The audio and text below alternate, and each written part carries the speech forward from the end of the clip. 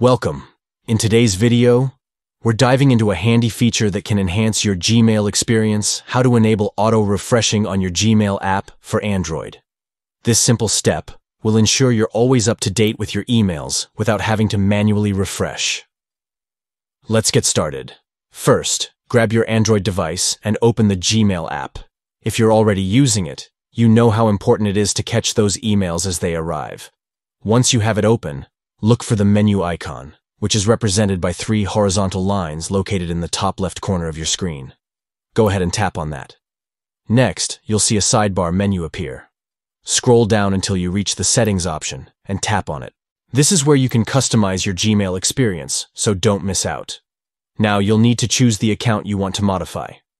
If you have multiple accounts, just select the one for which you want to enable auto-refresh.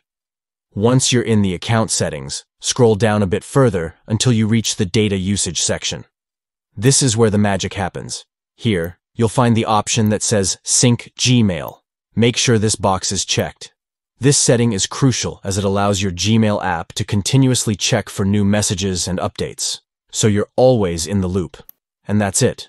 You've successfully enabled auto-refreshing on your Gmail app. Now you can enjoy a seamless email experience without the hassle of manually refreshing.